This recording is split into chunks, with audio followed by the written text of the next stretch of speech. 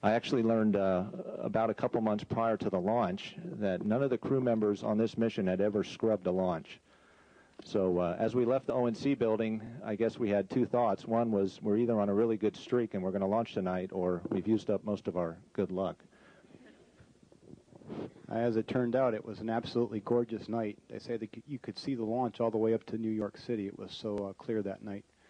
But the main engine's light, and we take the second heaviest payload ever into orbit aboard the shuttle at 35,000 pounds, as was mentioned earlier. This is a view inside, and then you'll have a view outside the shuttle of what it looked like. And if you look in the foreground, you can see all the fish jumping out of the water. I guess they were happy to see us go as well. Into the roll program, and then about, this is the business end of the jet, actually, and if you look, you can see the body flap moving back and forth a little bit.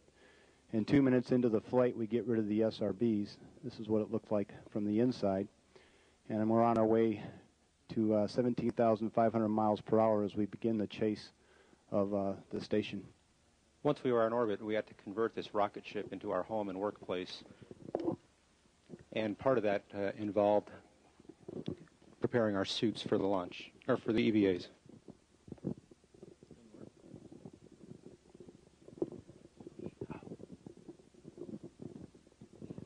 Well, the first critical task we had once we were on orbit was to get, obviously, rendezvoused and docked to the station. There you see a terrific view of the shuttle as it approaches in the P6 in the payload bay. You can see it occupies almost the entire bay. That's our docking port on the station. I was a little bit concerned about the offsets in the CGs and the capture performance once we actually made contact. You can see that, unfortunately, a lot of the good things that happen on orbit tend to happen at night, and that is actually sunset on the station. The view you have now, you just saw, was the centerline target that we used to align the orbiter and do the final approach. That is the station docking mechanism on the top and the shuttle mechanism below, and you'll see that scene again here in a second. There's the final view of the centerline target as we get very close. And we'll go back to the outside here in a second. And you can see we're closing fairly slowly, only at about 1/10 of a foot per second. I have to admit I was very anxious about this moment. The potential for failure in the mission was great if we did not dock. So we were pretty excited on the flight deck once it happened. It took a couple minutes to get the hooks driven, and then after that, we were all happy to have this part of the mission behind us. Well, there we are on the station. You can see it at the moment. The modules all lined up, the Unity and FGB and Zvezda, and at the very back, the Soyuz vehicle.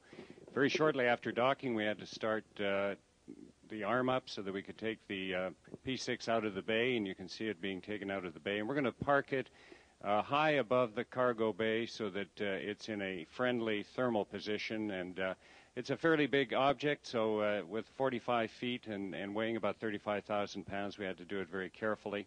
And there it is in the overnight park position. And the following morning, I took it and positioned it about 3 feet above the Z1 structure where you see it in this picture. It's a pretty tight fit getting into the suit. And as a matter of fact, it's a pretty tight fit in the airlock as well. And Brent and Marc did a fantastic job getting us in. It's a real team effort. There's plenty of room outside, though, and here Carlos and I are on our way to work. This is the first flight of the wireless video system, the helmet cam, that gives you this absolutely fantastic view of P6 as Marc brings it down. The motion is slow, but you might be able to see a little bit of it there. We're verifying alignment. Marc drives it down close enough, within a couple inches, for Carlos to drive the capture latch to engage the Rocketdyne truss attachment system, and then we drive 4 bolts to hold P6 and Z1 together. Once P6 was mated onto Z1, Marc relinquished control of the arm to Mike, and the first thing I did was jump on a portable foot restraint and connect connectors between the Z1 and the P6. This would allow power to flow from P6 to the station as well as data, and allow us to command it. Meanwhile, Joe was up high removing these launch restraints that protected the blanket boxes during the launch environment, the high Gs and the vibrations. That would allow me to rotate out the beta gimbal, and Joe did another one later. Fortunately, this happened at night, so this is a view out of our night camera, the B camera. It was supposed to swing out on its own on a spring, but things don't always work as expected, and I had to do a lot of pushing, as did Joe on his mast when it swung out. Once it was completely out, I crawled out onto the end of the mast tip fitting and swung out the blanket boxes. Each box weighed about 800 pounds, but it was just fingertip pressure to make it go all the way out. At that point, I'm about 100 feet from the bottom of the payload bay of the orbiter. Well, with Joe and Carlos complete with their task and the ground complete with its activation task, it was time to deploy the first array. We actually commanded that sequence to start from on board the shuttle on the aft flight deck. And you can see the mast come out of the canister, and it's amazing that over 100 feet of mast is folded up into that canister, the solar array blankets. We had a great view from outside, and the still pictures that we took are absolutely fantastic. Some of the panels stuck together, and they would eventually release themselves, but as they did, you could see the dynamics in the array. They got more and more dynamic to the point where finally, at this release here on the left box in your picture, the subsequent crashing down, if you will, was enough to cause both tension lines on both tension reels, and here it is right there, to come off of the tension reel. You can see the resultant motion in the blanket box, or the blankets. Pretty dynamic. Well, after a hard day of work on top of P6, the translation home and the view was just absolutely fantastic. We followed the handrail highway that they had provided for us all the way down to the orbiter, to the airlock. And it wasn't until we got on the side of the node that we could actually see the orbiter windows. Well, at the end of EVA 1, we had the starboard solar array deployed, not tensioned because of the problem with the tension cable. But the ground worked very hard overnight to give us a new procedure to deploy the port array, and this is the port array being deployed. You can see the same sticking phenomena in the blankets. However, what we did on this deploy was start and stop the mast about every 8 feet and to minimize that problem. And there is sunset on the array, and you can see the spectacular colors that we were able to see on orbit. It's a good picture to give you an idea of the size of the station now. From tip to tip on the solar arrays, it's about the length of a football field. You can see Joe here traversing across the bottom part of the node, and then you got the shuttle arm up the left side. It truly is a magnificent view, and it's incredibly large now. This is another example of moving to your work site, trying real hard not to be distracted by the view. The helmet cam really gave you an idea and gives you an idea of what it is like to be EVA.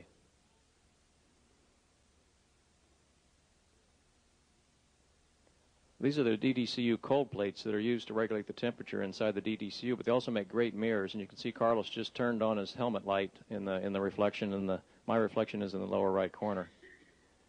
We use the pistol grip tool in many of our tasks, and in this case, we're loosening the SASA beta gimbal bolts, and you can also see the Endeavour and Unity and the rest of the station in the background there. The docking adapter you see will have to be moved on the next mission so they can install the lab. In order to do that, we disconnected many umbilical cables between the node and PMA2, as it's called. We also released cinch bolts off 2 of the 3 radiators that were on P6. Here you can see my reflection in a radiator. These bolts had to be removed before the cinch could be deployed. And here you see a deployment of a radiator following EVA2. The first task we had to do on EVA Day 3 was repair the starboard solar array blanket box tension problem. And the ground team just did a fantastic job of developing a procedure for Carlos and me to follow. And here Carlos is guiding the cable in with the tool while I control the rate of the reel rotation.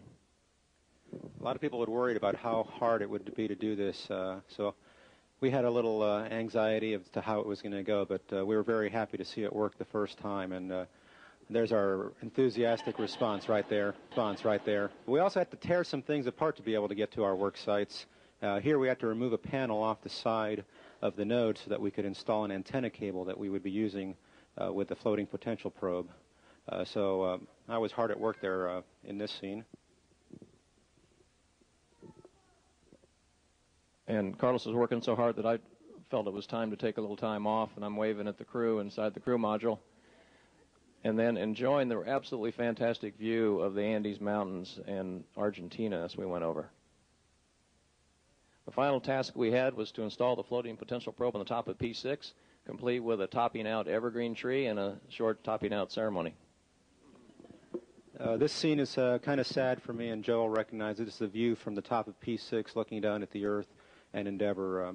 This was one of the high points that we get, but it was also towards the end of all the work that we had done outside. By the time we finished the third EVA, we had the arrays deployed, the radiators were out, we could flow electricity and cool the station.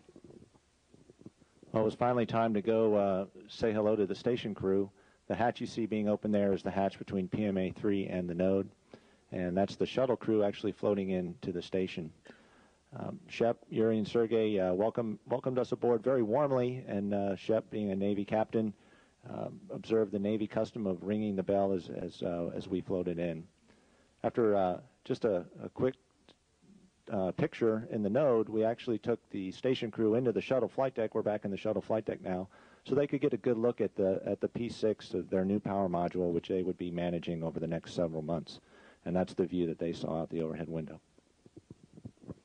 Well, after this, all of us were going to head down into the service module so we could all get together and plan the next 24 hours because we had a lot of work to do. And here you see Sergey beckoning us through the FGB, and we're on our way into the service module that you see in the distance. And the FGB is basically a place where they store a lot of things, and now we're coming into the transfer module, and you can see the service module with Yuri and Sergey already there. And this is basically the heart of the station at this point in time, and we're going to take a little trip into what we call the stateroom, or one of the staterooms, which is where the crew basically have their sleeping compartment. And so this is one of them. It's not much bigger than a closet, but very, very comfortable.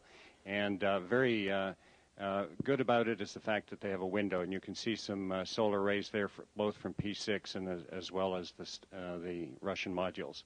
And of course, we had a meal together before we set out to work, and had some Russian food as well as some orbiter food. All too quickly, it was time for us to leave. We had the hatches open just a little more than 24 hours. We accomplished a great deal, and as we left, Shep again observed the tradition of ringing the bell on the quarterdeck as the crew departed. That's the final hatch closure, and we were getting ready for undocking. Due to the great work of Lonnie Schmidt and his folks, we had enough propellant left where we could actually do the fly around of the International Space Station. And like the docking was at night, the undocking was also at night. And we used a couple of small springs on the docking mechanism to push the two vehicles apart. And then once we got a couple feet apart, we fired the thrusters to increase the rate of separation. It was interesting. Looking up at the arrays, you could actually see the arrays ripple as we had fired those thrusters. It was a team effort to do the fly around. I was actually at the controls, and Brent was backing me up. Carlos had the handheld laser, and he was taking the shots to tell me the range. And then Marc and Joe were firing as many pictures as they could. It took us 45 minutes to do a complete fly around.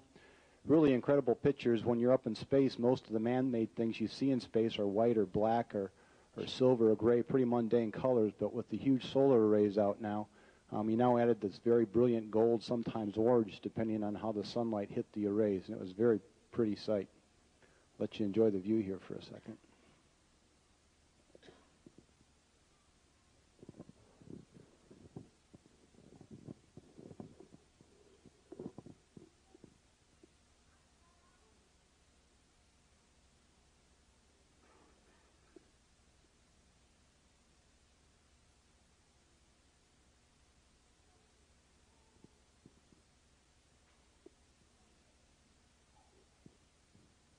Well, we were getting near the end of our mission, and here's our empty cargo bay. We were sure glad that it was empty. And like every crew before coming back, we have to shoot a few scenes to show everybody that we really were in weightlessness. And this is a knob that we spun off our exercise bicycle, and behind it you can see a black vent, and the air is actually blowing it away.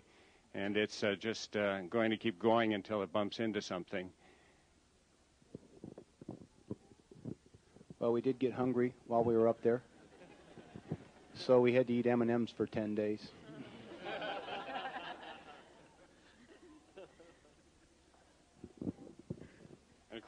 And of course we also had to drink as well, although we usually used a straw.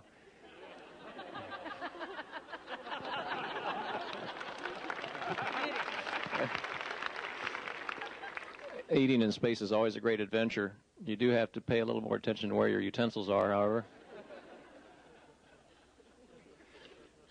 This picture or view doesn't do justice to the northern lights, but I hope you get the point. It was a beautiful sight. And something you don't normally see from space, a meteor entering the atmosphere from above. Unfortunately, this picture here doesn't show you the true beauty of what we were able to see with our naked eyeballs. Every 45 minutes we get to see a sunrise and a sunset. It's just absolutely fabulous. But after all the fun, we had to get the two important people ready to do a couple hours worth of hard work and got them in their launch and entry suits for all the work they'd be doing to get us home safely.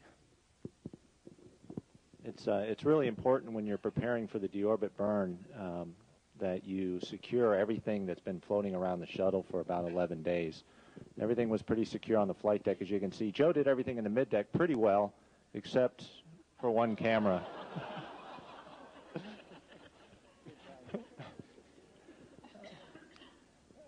You know, I confessed a little bit earlier to being somewhat nervous or anxious about the rendezvous. I was not nervous or anxious at all about the landing. You point the nose of the orbiter down, you're going to land. And this is the view of the through the pilot's HUD, and you can see we're shooting to land just about at the start of those lights, the centerline lights of the runway. It's pretty amazing. You start this process over Australia, and you're able to touch down within 100 feet or so of your desired point. So that's pretty impressive. It's a great testament to the technology of the shuttle. After we were on the ground, Mike deployed the drag chute to help slow us down. We derotated to get the nose on the ground, and the next big task for me was to stop with the nose tire directly on the centerline lights. It took us about an hour or so to get out of the vehicle. We had some things to do, and that's a pretty interesting shot of the crew working afterwards. And then we had a chance to get out and thank the folks at KSC for giving us a great vehicle.